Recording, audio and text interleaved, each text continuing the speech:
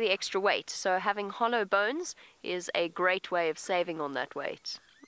You started the morning with James and Rutting Impala. Arathusa Airstrip is continuing that story. They're so silly looking when they do that. I do feel for them. Their hormones telling them to go racing after males and females and basically fight until they're exhausted. At the same time, I do actually have slightly more sympathy for the females, who spend their entire lives, it seems, being chased by males with interesting intentions. I'm up here. I'm staying up here until you get your hormones under control. I have a headache, leave me alone.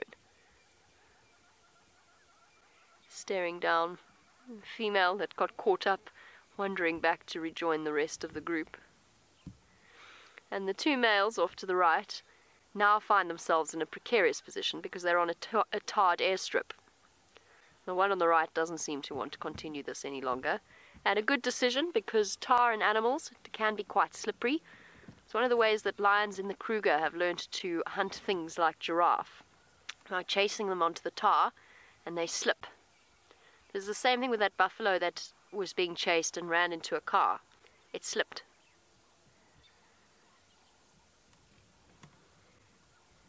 Just pressing home his advantage. The female's gone completely now, and now really the guy on the left is just proving a point.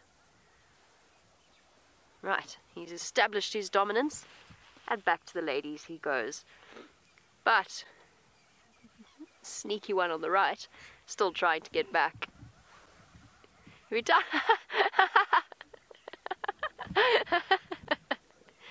He's on to you, I'm afraid.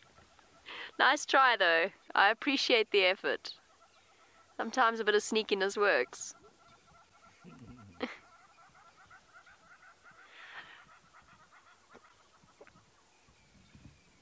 Oh, wait, I think I saw another male. Oh, there's some ladies and another male. Oh, I don't know what to do. Oh, the other male's entered the fray. Oh, it's chaos. Oh, the other male's taken advantage of the guy's lapse in attention. He's after the female. It's the female and the male. Oh, and the female's going to get away. They always do. And now there's a third male thrown in, and now I've completely lost track of who's who. No idea. This is like one of those fair games where you put the ball under one cup and then rotate it around. Round and round we go in the great circle of life. Ravine, you want to know whether or not impalas sleep at night? Not at the moment. You don't have much opportunity for sleeping. They do sleep, I'm sorry. I'm being a little bit sarcastic. They do sleep at night. They sleep and nap for a couple of minutes, but obviously have to be very, very cautious because you need to be constantly alert. So short naps for impala, and they will lie down.